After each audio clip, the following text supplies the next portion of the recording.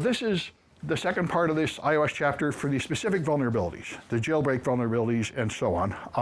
So we're just going to talk about attacks that have already attacked the iPhone. And there are very few of them, and they're not anything much to worry about, as you'll see, but there are a few of them. Now, the jailbreaking vulns are the vulnerabilities that make it possible to take complete control of the device and wrest back control from Apple, so you can do anything you want. And a few of them could be done remotely. So jailbreak 3 had a PDF bug and then a kernel bug, so you could view a page in a browser that was a PDF file. It would then exploit the browser and get out, and then it would exploit the kernel and elevate itself to root so they could remove the protection that Apple put on your device. And you could do this all by just viewing a web page, which was pretty cool. Of course, that means you could do this to people that did not want to jailbreak their device by just getting them to view a malicious page and such. So there's a font handling bug in a PDF file, and then there was a type conversion bug that led to arbitrary code execution with system-level privileges, which was the kernel exploit. So now you can modify the OS and take away Apple's protection. So you view a malicious PDF, and then you exploit the kernel. This was patched in 2011, so your device would have to be old and badly out of date to be vulnerable to this anymore. So your best protection, like almost everything in security, is to patch stuff. If you get up to the latest patches, then these known jailbreaks will not work, and it's getting harder and harder to find jailbreaks that work on modern versions of iOS. All right, so if you jailbreak, you have to have a really old version of iOS. Then you jailbreak it, and then you can't install patches from the official sources. So you're going to have to keep using the old unpatched OS, or you're going to have to go find unofficial sources, or you're going to have to update and then re-jailbreak if that is indeed possible. Usually if you update to the latest version, any of the major versions, there won't be any known update, any known jailbreak for it. And that's especially since iOS had over-the-air patching after iOS 5 and later. Anyway, that supposedly lets you put some updates on your jailbroken devices. When people first jailbroke their devices, they did not know much about what they were doing, and they would just turn on SSH so they can connect to the device and have the default name and password. So the first worm was the iKey worm that would just change your background to Rick Astley, just sort of to tag you back. This is the way MS-DOS viruses used to be back in the 80s and 90s. It would just say Chernobyl or something on the day Chernobyl melted down, not really to destroy your machine, but just to like notify you that you have a vulnerability. So this was a spreading worm. It scanned some network blocks, found port 22, logged in with the default passwords. Then when it got in, it would turn off the SSH server and scan for and infect more devices. So it would actually spread from machine to machine if you have a large number of jailbroken iOS devices with the default password on the same network. So I don't know how often that really spread. Remember, there was another proof of concept worm that would spread on Symbian devices by like Bluetooth. So if you had vulnerable Symbian devices within a few feet of each other walking past in a crowd, it could in principle spread. In practice, if you look at epidemiology, you have to have a certain density of vulnerable infectable organisms for anything to spread. And I think in both cases here, the actual vulnerable devices were sparse enough that it did not really spread very far. Anyway, they put in a botnet functionality, and so it was the first real malware, if you want to look at it that way, although it was not very harmful and it didn't spread very far. It just showed that iOS is not immune to malware. You can make spreading malware sometimes. But all this would only affect you if you jailbroke your device and you were sloppy about it and didn't consider the security consequences. So the iKey source code is out there, closed source and very hacky. Anyway, it attempts to scan and infect more devices. So if you just don't jailbreak your device, this won't happen to you. If you do, then you're going to have to, and you install SSH, then change the password. It's a good idea not to just leave SSH on all the time anyway. And if you upgrade to the latest jailbreakable version, you'd be better off than leaving it really old. So, I mean, it's not a big deal. So what can you do to take over iOS? If you have network services like SSH on, you can attack them, but most iPhones don't have hardly any network services turned on. If you can install an app, the app might have a vulnerability, and they often do, and then you can exploit that app. But usually the only thing you get from that is the ability to steal the data from that app, which is fine. You can, of course, mess with the network traffic, like man-in-the-middle attacks, and you can even do man-in-the-middle attacks over the telephone network. And if you have physical access to the device, you can do more. What the FBI and law enforcement agents got used to up until about 2 years ago was you would seize an iPhone, you connect it with a USB cable, you would jailbreak it, then image all the data, and that was the standard thing they did. But now that's not possible anymore. They got pretty mad. In response to FBI requests, Apple upgraded their encryption so that you cannot steal an iPhone, wipe it, and resell it. And the consequence of that also was they can't get in the encryption to let the cops in there either, and they didn't know that was going to happen. They thought they were going to block the crooks but still let the cops in. And that's not what they did. If you don't install some listening process like SSH, your iPhone only has one port open, and there are no known attacks for this. I went and found it. I've scanned my device, scanned my iPhone years ago. You can run it with Nmap, and you'll find that one port is open. I don't really know what it does. I think it might have something to do with updates, but anyway, nobody has ever found anything you can do with that one port that's open, any way to take over the device. So, all right, here's some remote vulnerabilities. There's a ping of death back in 2009 that affected really versions of iOS, really early versions. There's a remote execution via SMS. There was actually a hilarious one in the first Android. I had the very first Android 1.0, and that had, if you just sent an SMS that had Unix commands in it, it would just execute them as root. It was bloody awesome. And the first Windows phone, what all my friends had from Microsoft, had an SMS that would just freeze it up. And you have to hard reset it. They kept getting this frequently, the SMS of death. Anyway, Bonjour is UDP, potentially vulnerable. There's the baseband modem, which goes out over the cell phone network, and in principle, you could run a femtocell and get in the middle, and then you could in principle run a modified femtocell and try sending deformed data to it and see if you could find a buffer overflow or something. The same thing in Wi-Fi and Bluetooth, but in practice, almost none of these have ever had large vulnerabilities found. I was at a Bay Thread a few years ago, and there was a guy there with a commercial vulnerability scanner, and I had the then brand new iPad mini, and we scanned it, and in like 15 minutes he found a 0-day in Bluetooth. And I said, I was just posting. He said, oh, you can't tell anybody. I have to ask my boss, and he probably will tell me not to tell anybody because we'll offend Apple. And I'm like, dude, we found something now we can't tell anybody? What's wrong with you? Anyway, so we never told anybody, and I don't know what happened. Anyway, Bluetooth, when Bluetooth was new, of course, it had a lot of vulnerabilities. All right, and then there's this attack that was done at the Focus 11 conference to show how you can, under certain conditions, combine enough vulnerabilities to make an actual scary iOS attack. So what he did was, you run a rogue access point, so the target will connect to it. Now you're in the middle. Now you can intercept HTTPS traffic because there was a certificate chain validation vulnerability in 2011, so you could use fake HTTPS certificates, and it would fall for it. So now you can spoof secure websites.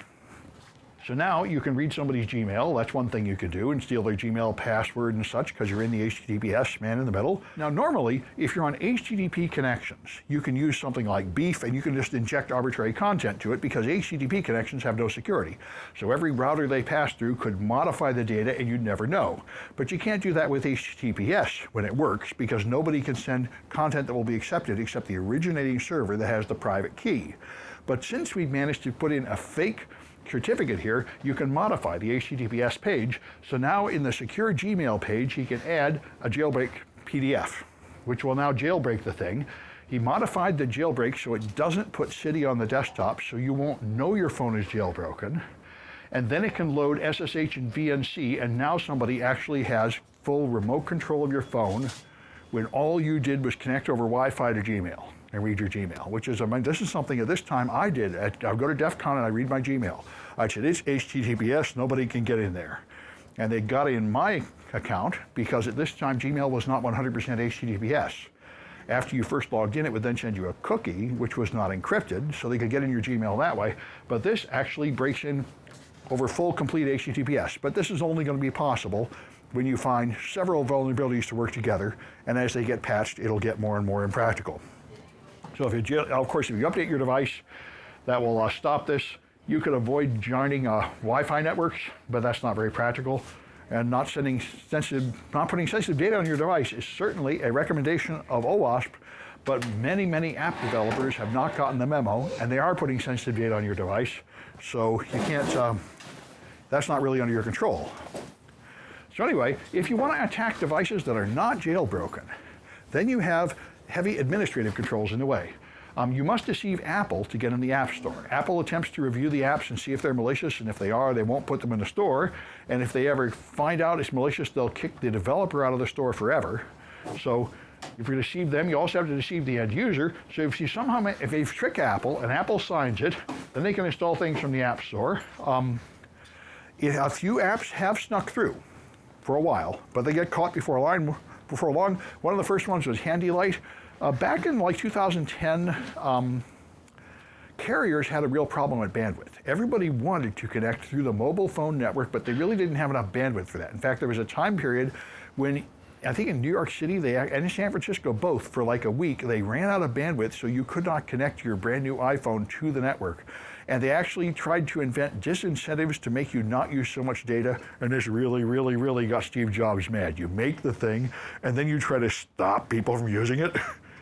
But for a while, they had a serious problem with bandwidth, so the last thing they wanted was people using their iPhone to get their laptop on the internet over 3G. But that's what the customers all wanted, because then you had the internet everywhere instead of having to go to where a hotspot were. So there was no app you could get that would give you this feature explicitly, and they made an app called a Handy Light that would do nothing more than make a flashlight, and it was secretly a tethering app.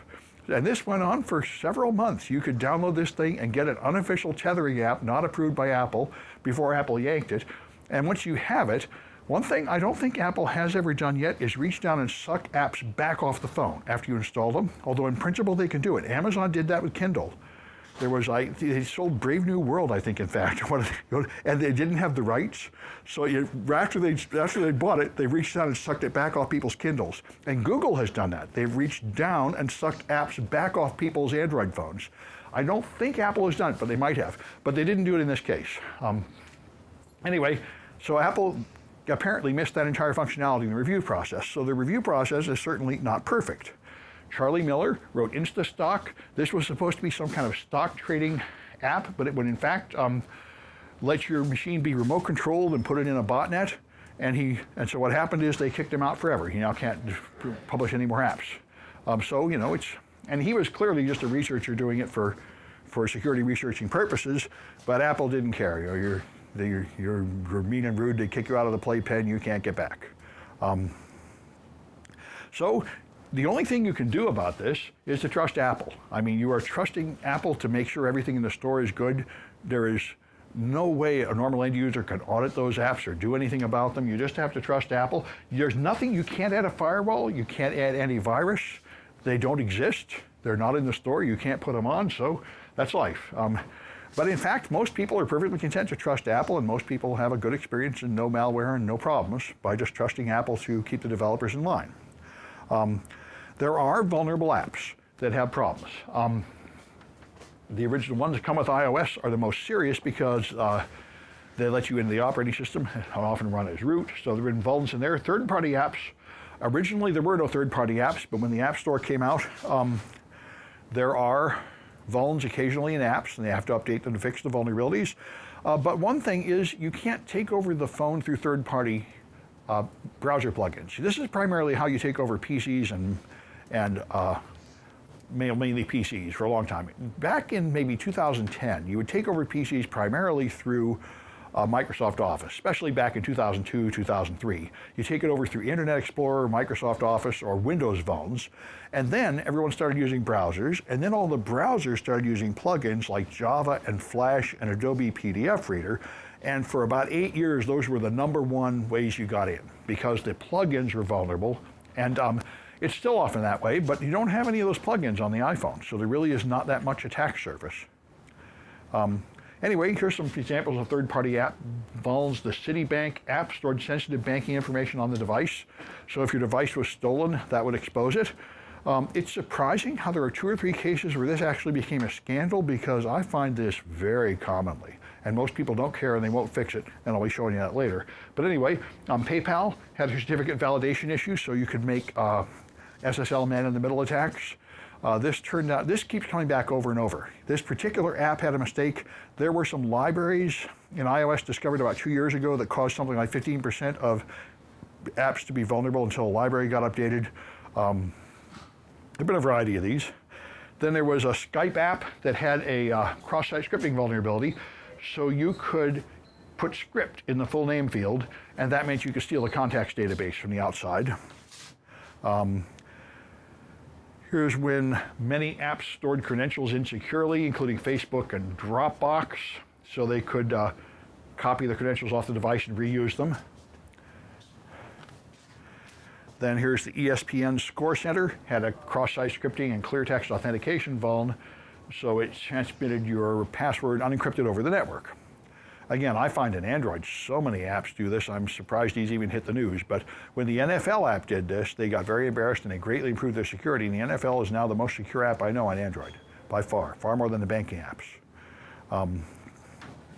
Anyway, so if you do manage to find a vulnerability you take over an app, of course, then the only thing you're going to get is the data that app has access to, which due to sandboxing should be just the data used by that app, unless it's part of a suite of apps from the same manufacturer that might share the data between them, but you shouldn't be able to get very far. If you really want to take over the phone, you've got to find a kernel level vulnerability and escalate yourself to root, and those are not thick on the ground anymore. So again, if you update your stuff, it's your main countermeasure, and I don't think you have any other countermeasures. If you have not jailbroken your device, you can't do much else. So one big issue is your device may be stolen. Now, I heard every year I would hear the #1 fastest growing crime in America was iPhone theft. They said those special earphones were just like a flag, steal this thing. But I haven't heard that much lately because I think that was the whole point. I think in the last 3 years, Apple has made it so that a stolen iPhone is completely useless. It's just a piece of junk to throw in the trash. You can't wipe it and resell it. Not because the previous user has it tied to their iCloud account, and you can't put it to any other use until that person logs in with their iCloud password to let go of it. And so I would imagine that theft problem is going down. In early versions of iOS, you could actually steal the device, and then you could use a boot script to get past the encryption and steal all the data on it. But that's not true anymore. Here, I think, is an example of this thing. Yeah, here's one of these jailbreak and install. This is at creating SSH tunnel. This is the attack that brute forces its way in. I think by just trying every pin. It turns out it was quite successful in early versions of iOS 6 and before. iExplorer, you can put on your computer and then connect with the USB table, and then you can browse the file system and copy the files, but those files should be encrypted, and you're going to have to get at them. There was iOS versions up through 8 had you were able to use the emergency call feature or Siri to bypass the lock, and that would get you past the encryption, so that's an issue. And then you, of course, can brute force passwords. If you have a 4-digit password, then it would take a maximum of 10,000 guesses to get in there. In fact, when they ask people what they're using for their password, a lot of them use common passwords. So even if you only get 10 guesses, you're going to get a lot more than 10 out of 1,000 hits. Anyway, that's an issue. And there are various tools you can buy. This box plugs in away and somehow electronically simulates pressing those buttons and will brute force its way in. This says it will give you the code within 6 seconds to 17 hours as it tries them all. And then there's iCloud. By the way, the FBI got really, really mad because they couldn't get in evidence phones anymore. But it's all kind of for nothing because almost everybody backs up their stuff on iCloud, because the simple thing that everybody understands is if you lose your phone, you've lost all your contacts and messages and everything. So they connect it to iCloud just to have it. And iCloud has always been wide open to Apple and remains wide open to Apple. So if you synchronize your stuff to iCloud, the cops do not need to get in your phone. Here's a talk from Elcomsoft, which is the company that does this professionally. They break into all kinds of encryption, especially phone encryption. So here's iCloud, been around since 2011, gives you a bunch of storage, and everybody is strongly encouraged, as you know, if you get any kind of Apple device, it will just bug you constantly, connect to iCloud, connect to iCloud. Because, I don't know, some people say they're making money off it, but I think the real point is many, many people lose or break their phone, and then they call tech support, how do I get my stuff back? And the answer is, if you didn't back it up on iCloud, you're not getting your stuff back. So they're right. Most users would be a lot better off to back up their stuff because your phone is going to get wrecked. and then you need it. So it runs daily. Whenever you're connected to Wi-Fi and a power source, it does backups. You can force a backup if you want to, but the end result is there is a copy of all your data in iCloud. By the way, iCloud is stored on Microsoft Azure servers, which if I was Microsoft, I'd be trumpeting that in commercials. But anyway, somehow I guess they made a deal to be polite about it. But Apple has the encryption keys, so they can get at the iCloud backup. Now, of course, that would seem to be necessary because you have to be able to restore it onto a new phone. And you can't have it encrypted with some key that relies on the old phone, or it couldn't do its purpose of putting your data on a new phone. So it kind of has to be that way. So the iPhone 6 data, after the new phone supposedly locks out the NSA. By the way, whenever you see an article claiming someone has locked out the NSA, that just shows that the author is an idiot. I mean, I don't think we are locking the NSA out of anything. I certainly wouldn't be in a hurry to make that claim. You certainly can't prove you locked the NSA out of anything. But past experience has shown the NSA has fancy stuff out of science fiction, so I wouldn't assume that. But anyways, people certainly want to believe they're locking out the NSA. So it's now encrypted with a key based on your PIN, and Apple can't decrypt it even in response to a court order. They really don't have the key. Now, as the FBI argued in their case, Apple could make custom firmware that would make a brute force attack more effective. In principle, they could, but in practice, they have never done that. At least they say they've never done it, and they've refused to do it, and they have never been forced to do it in court. So far, Apple can maintain the statement that they have never helped anybody break into these encrypted devices, and they aren't willing to. But they could if they really had to. Anyway, but they don't really need to because they've got iCloud and they give that over to the cops and they've got pretty much everything. So then there's Apple Pay. This is the big thing. Everybody wants to quit carrying credit cards and do everything on your phone, and that would probably be more secure if the devices are good enough. Apple Pay has come out here. It uses near-field communications. It is probably safer than Google Wallet because iPhones have a secure element and not all Android devices do, although some of them do. Anyway, so your app distribution is here. You join the developer program, you make your app, you create a record, you upload it, it is tested, and if Apple approves it, it goes in the store. Anecdotally, people complain very, very much about this process. They claim that Apple is rapacious and brutal. One thing is for sure, they require you to pay 30% of all the money, gross proceeds you make back to Apple as a fee. And when the Kindle app had an option to buy books from Amazon in the app, Apple blocked that and forced them to take it out because you have to buy everything through the Apple app, so they get their 30%. And the other thing people say they do is they will, if you make an interesting app, they will approve it for like 3 months while they clone it and steal it and make an Apple imitation, and then they'll kick you out for competing with them and run theirs. So developers put up with all this abuse because there's a lot of money in iPhone apps. So they're willing to be kicked around brutally by Apple for the privilege of selling to Apple people, because Apple people think nothing of spending 10 or 20 or 30 bucks on an app. You can't get Android people to spend 99 cents on an app. They want everything to be free. So even though Android is like 85% of the market, all the money is in iOS. So anyway, you can put malicious profiles in there, and this is something Tom sent me a note about. There's some cool ways to hack iPhone apps without modifying the code, but by modifying sort of the environment variables to control the operation of the code and adding hooks to it, and we'll get there. Another issue is profiles. You can have profiles that allow you to put in unapproved apps. This is one form of sideloading. Your company could write an app and then put on a profile saying, accept things from our company app. So you could prepare a phone and put on things that are not approved by Apple. And therefore, if you can trick someone into installing a malicious configuration profile, which you might be able to do by social engineering, send them an email, click on this thing, click on that, then they would actually accept your app that's not approved by Apple. And you could sneak a malicious app on the device. So in principle, this is a hole. In practice, I'm not aware of any large number of people being exploited this way, but it is an issue. So you do social engineering to somehow get them to put in these things, and then you can install these unapproved apps in principle. So that's the game there. All right. They put a malicious version of LinkedIn, and now your LinkedIn is intercepting everything. So there's this thing called the Lacoon Mobile Fortress, which these guys are trying to sell you, which is some kind of app to try to prevent this. Now, I got some iClickers. What did the City app do?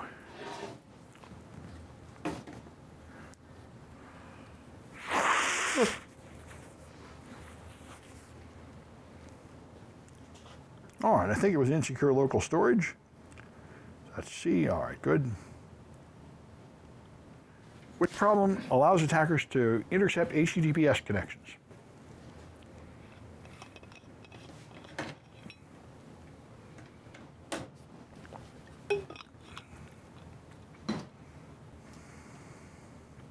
All right, and that's going to be X509 validation. That's why you have to validate certificates. The certificate has to say, I am a certificate from like the Google Certificate Authority and the VeriSign at the top, and you have to ask all the intermediate authorities and the one at the top, is this really one? And the one at the top has to be in your list of trusted authorities. That's validating the chain. And various apps and OS have had problems where they don't do validate the chain, and that means you don't really get the benefit of HTTPS. It does not mean that you know who you're talking to. All right, which app had the hidden tethering?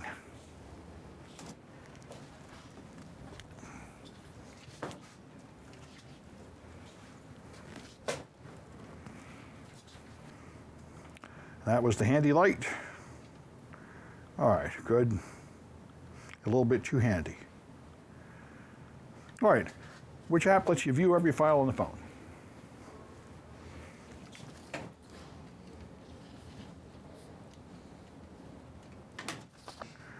All right, that's iExplorer, of course. All right, let me just show you some tricks with Android and some new projects to do, because I highly recommend that you start finding Android vulnerabilities. So here is one that I found over Christmas. Here we go is some German mapping app. And I went online and I just tested lots and lots of apps. So I went online, found this app. Then I found you can make an account. So I made an account with a test name and password. And then I just looked in the log, and right there it is, putting your password in the log, which is pretty harsh. And so I notified them and said, you have a security flaw in your app. And they replied quickly and said, thank you for pointing it out. We forwarded it to somebody. We're going to fix it. We want to have coordinated disclosure. I think they sent me $50. This was like the best. I sold like 100 people, 3 of them answered it all. But anyway, they're actually going to fix it. They said, we're going to write a blog post to go with your disclosure. So then I said, okay, when is the fixed version coming out? And the next version won't even run. It won't even start. It just crashes with error messages all over the logs. So I said, well, dude, I was going to publish this with my retest saying it's fixed, but it won't run. And the guy said, it runs fine here. What's wrong? I tried another device, tried a much later version of Android.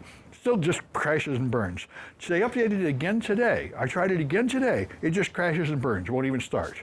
And I said, well, you could say that's fixed, but that's not usually what you mean. Anyway, so I said, I've waited long. I said, why didn't you publish your blog post? He said, oh, my corporation won't publish my blog post until you publish your report. I said, fine. So I published my report today, saying, supposedly it's fixed, but I can't retest it because it doesn't work anymore. But anyway, it was nice of him to get there. And so I recommend you should do some of this stuff. So here's your project, and there's a series of these. Up here, you did observing the Ameritrade log, make that bigger. Okay. The Ameritrade log was just the same in an old version of TD Ameritrade. So you've probably done that one. The Mayo Clinic just has a hard-coded password you can't change that's readable in the source code. So those are really simple problems. Here's broken SSL, so you can do a man-in-the-middle attack with burp. You can detect that. And here's people that have implemented their own encryption. We've talked about that. Stitcher, they've invented their own stupid Caesar cipher instead of using HTTPS or something sensible like AES. So those are some vulnerabilities you can check for. And here's another couple. So here's the one I talked about the first day. You can add Trojan code to Schwab. Now, Charles Schwab is one of these companies that I notified 2 years ago, and they just don't care. So that's why I say, the first time I taught this class, we used a fake app. Now we can just use real apps, because there's an enormous number of people with real apps, and they just don't care. So I told Charles Schwab, 500,000 people using this app. I said, you really should protect your code so anybody can't just make a fake Charles Schwab app. And they said, oh, we don't care very much. And they did it originally. However, so the way this works, download the app. This is the latest version right in the store right now, updated December last year. So if you go to ADB and you start your device, you should see it connected. Then you can just pull the file down. The way it works on Android is you have a data app directory, and in there is every APK file of everything you installed. So they're all just sitting there, so you just have to find the right one. Sometimes the name is a little obscure, but usually you can just guess the name. This is Schwab, so you look for something with Schwab in it, and there it is. So there's the app. You just pull it down out of there from the data app directory, and you've got the Schwab app, which is 6 megabytes of glorious goodness. Now you have to unpack it with APK Tool. By the way, I found when I used my old version of APK Tool from a couple years ago, and it took it apart and tried to rebuild it, it wouldn't build. So I Googled the error message, and they said, you just need to upgrade to the latest version of APK Tool, and that worked. So get the latest version. I used 2.2.2. That works. There's a bug in APK Tool. So you use APK Tool with a D, and it will decompile the app, or I'm not quite sure what the technical term is, but it will unpack the app from that APK file into its component features.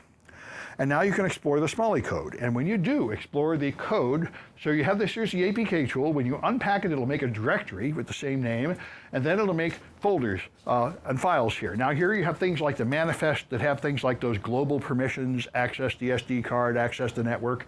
And down here in Smalley is where you have the code, which is what we're going to mess with.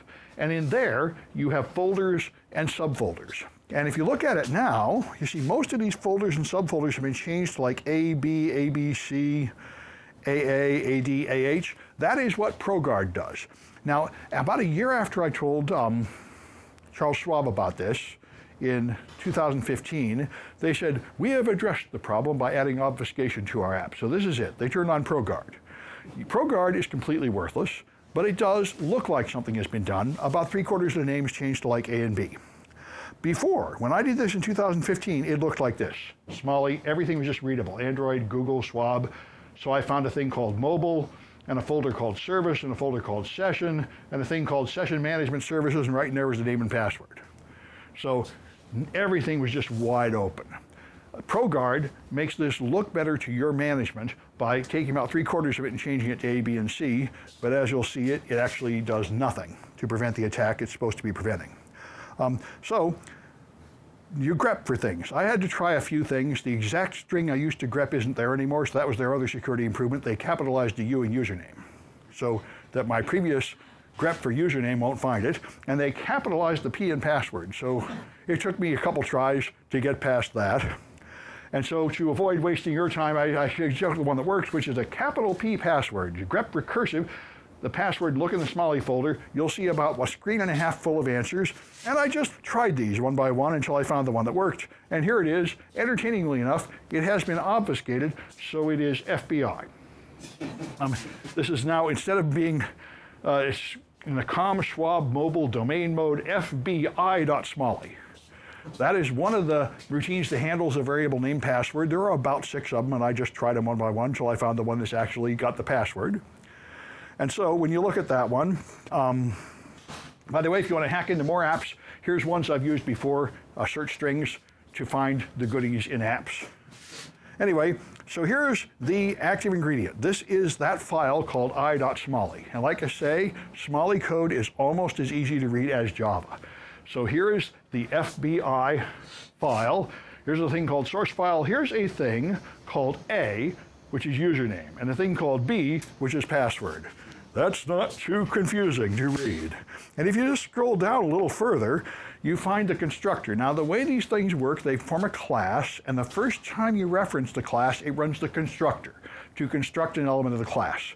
So the way I find out which files are worth looking at is I put a log entry in every constructor.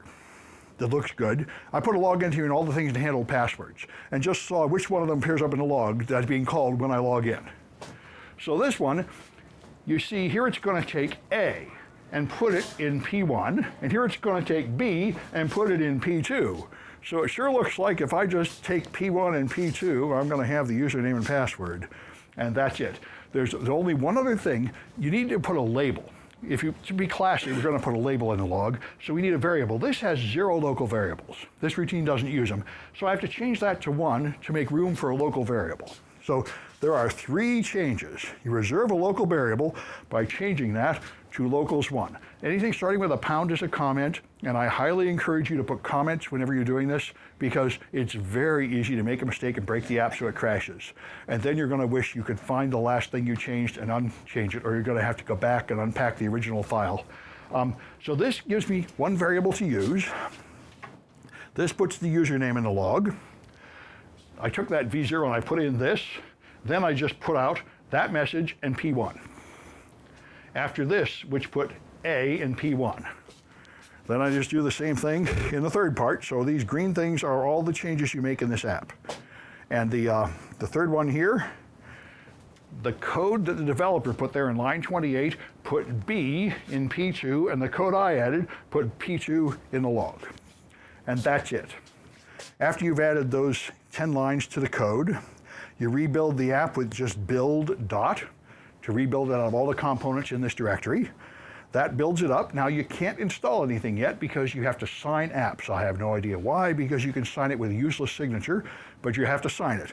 So now you can make a self-signed certificate. Now, last time I taught this, we actually used Android Studio to make the certificate, but Android Studio is pretty flaky and buggy and irritating, and you don't really need it. You can just make it with KeyTool, which is part of the Java development kit. You run KeyTool. If it doesn't run, you've got to install JDK or fix the path to JDK in your device, which is frustrating, but that's the way Java always is. Once you've got it, you just run this mess. This will generate a certificate. It's going to be named yourname_keystore.jks. It's going to have an alias called self-signed and a password, which is just PASSWORD. A self-signed certificate, it doesn't seem to make much sense to guard it with your life. It doesn't mean anything anyway. They call these things snake oil certificates. It means your software can pretend somebody signed this thing, but in fact, nobody really signed it in a way that means anything. So it now asks you the usual boring questions, your name, your company, your city, and all that jazz. So just put anything in there. And now you can sign the code with Jar Signer. With this key store I created and the alias there, I can go into the distribution folder. See, when you build it with APK tool, it creates a dist folder and puts the new APK in there, one with your modified code. And this will now sign it. If you forget to sign it, you can drag and drop it on Genymotion, but it won't install. It'll say error, look in the log. Can't install this thing because it's not signed. By the way, some apps will let you install a new thing signed by somebody else right on top of the old thing without complaining, but not this one. You have to actually uninstall the original app first, or it'll say, wait a minute, I'm not taking a self-signed thing and putting it on top of something signed by Charles Schwab. That seems fishy. I wish they all would notice that. Anyway, so you uninstall the thing, then install the modified app. You opens Charles Schwab, so all you have to do is skip this, and now run the logcat to see what's going on. Go and log in. You're of course not going to be accepted. I'm not bothering to make real bank accounts. I'm just going to send the username and password up and steal it on the way out. So putting your name and a password, and you will of course see it in the log. So that's modifying apps. This is what OWASP regarded as the number 10 of the top 10 mobile app vulnerabilities in 2011.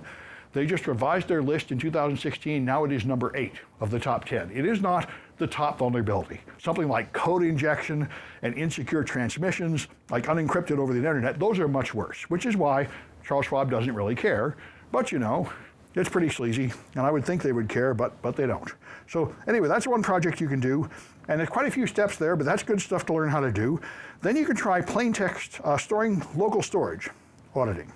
This is actually fantastically easy. I used to do it in a much more difficult way in a previous semester, where I would just use the graphical tool in Android Studio to download all the data from the app and then search it locally. And then I finally said, this is for the birds. I could just be searching it right on the phone with command line Unix. And that's much better. So here's an app called The Score. I found this around over Christmas. These guys have also ignored their warning for 30 days, so now they're homework. About 60 days, really. So this is some kind of sports app. And whatever it is, it's popular. 10 million people are using this junk. And so let me shrink this down so it fits on the screen. Okay, so you boot this thing up, you can get started, then it asks you to choose sport teams and stuff, and then you get to create an account. So of course, sign up with email. I haven't tested the Facebook stuff, but I would like to imagine that they're using the official Facebook API and OAuth, and they're probably not really handling your Facebook password. That would be pretty gruesome. It might be worth checking, as a matter of fact, to see if they do something gruesome. I did find an app that pops up a box saying, do you want to store your password with Google's secure storage? And whether you say yes or no, it stores it in plain text anyway. In addition to putting it, that's just rude, you know. It might actually be using Google Secure Storage, but they also just stored it in plain text on the side. Anyway, so make an account with the name of password, P@WSSWRD, so you know what to look for. You can use something different, but you have to know what it is, because now that's how you find it. You just put a shell on the device, then you go into the data directory. See, the data app directory is where the raw APK files are. The data directory is where the working directory for every app is. So go to data, and there's a directory for every app. Look for core, and you'll find this thing is called COM5 Mobile, the score. I never see anybody use capital letters in these. I always skip the first letter thinking someday they might use a capital S, but they never seem to. All right, so then you can just grep for a part of that password. SSW0 is what I used. And this is a grep recursive to go into that directory and go to all subdirectories and check every file and see if you find anything. And what you'll see is binary file, this Crashlytics mess matches. Now that's because grep only wants to look at text files. It doesn't really want to look at binary files. If it does, it's afraid to print the line because certain binary characters will cause your terminal to go to white or Japanese or something screwy so you can't see what you're doing anymore. But if you want to take that risk, you just use grep -AR, and now it will print out the lines it finds, even in binary files. And here you can see that in that Crashlytics file, it's got your name and your password in plain text, or anybody can steal it.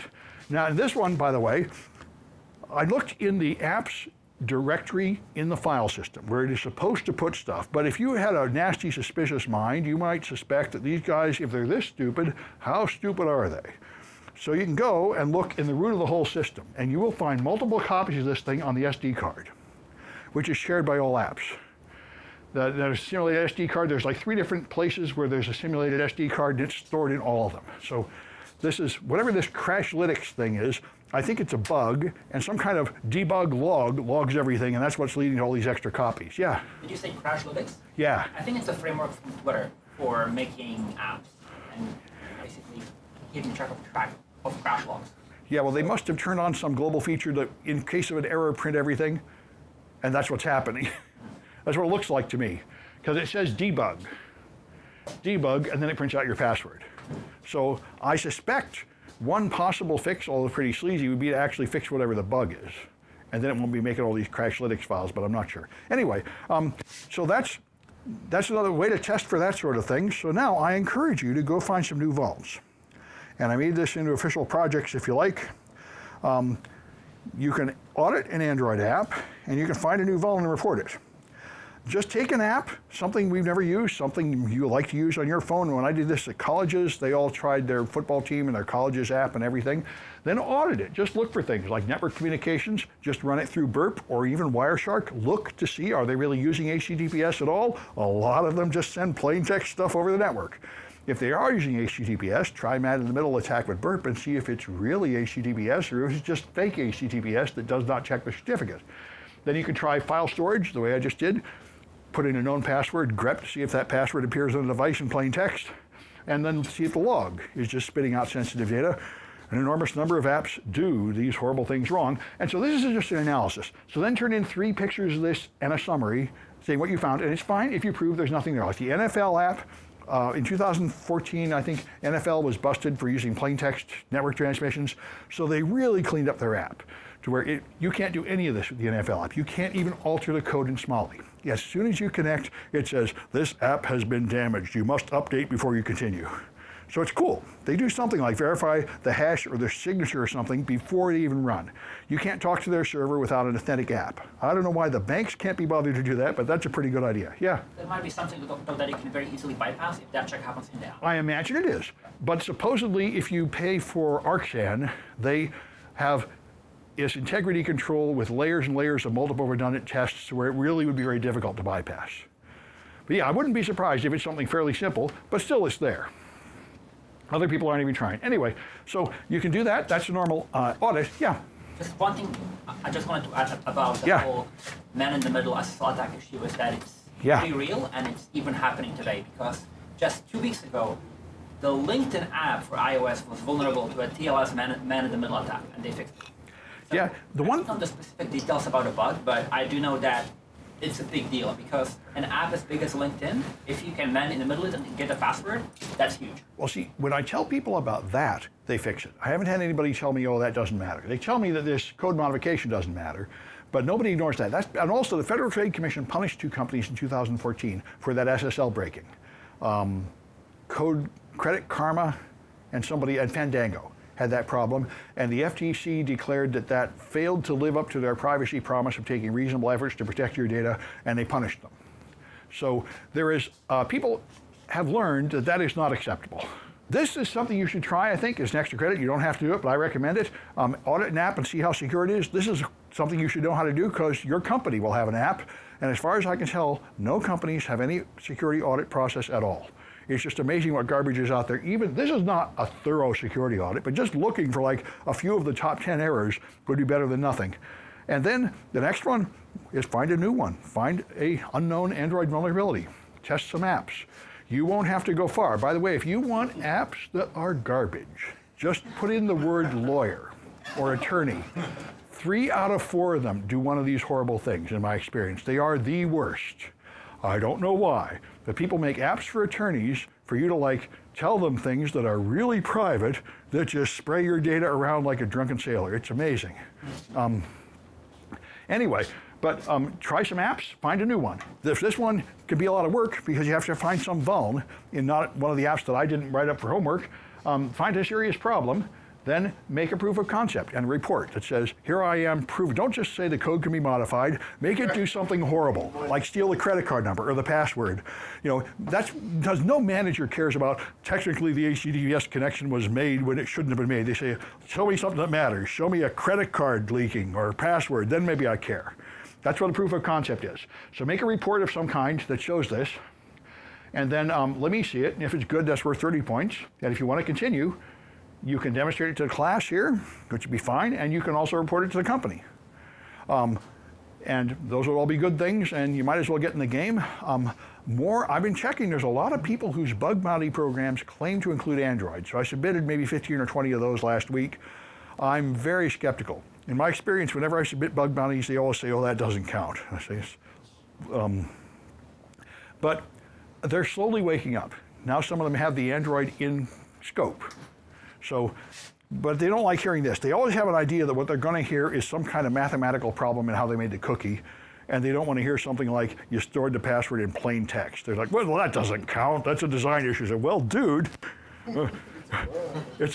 anyway.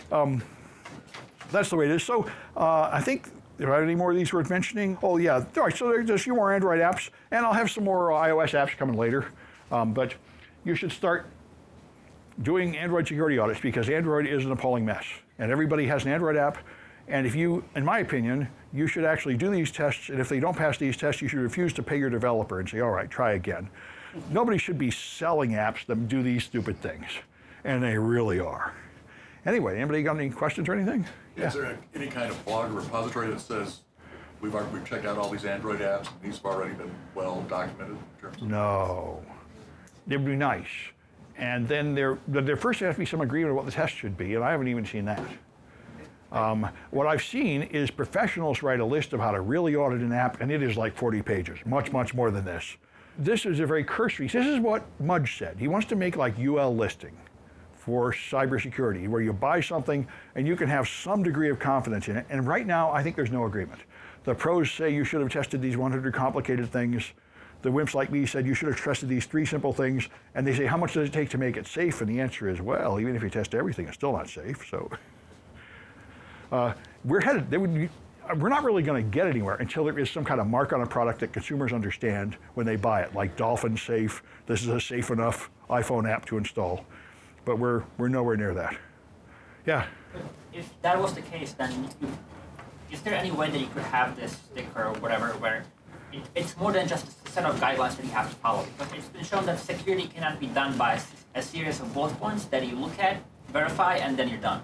It's a continuous process, and if you just have one hole, then the whole thing falls apart. Well, all right, you can say that, but the only framework for that is ISO 27000. That's what the military requires. And it takes 5 years and costs like $10 million to implement. So every app would cost $1,000 if you did that, where you actually have to prove that you have a series of audits and continuous improvement.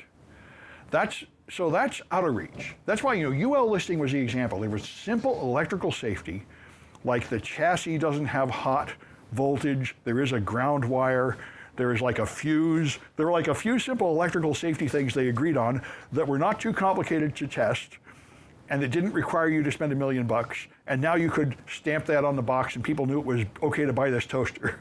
So the question is, can we do that? Would that really be of any benefit? And the jury's still out, I think. Doesn't the World Wide Web have like certificate authorities? They used to put their little symbol right on the bottom of the web page. Well, you mean these things like hacker safe site and stuff? Sign or Yeah, a bunch of them do. And by the way, there are several blogs showing how you can use those to hack into websites. I've got some on my website because what happens is those things will change when you introduce a vulnerability. So all you have to do is go into like the Wayback Machine and look at the versions, see when that thing said it's not secure, what was the latest code added, and then you find the vuln.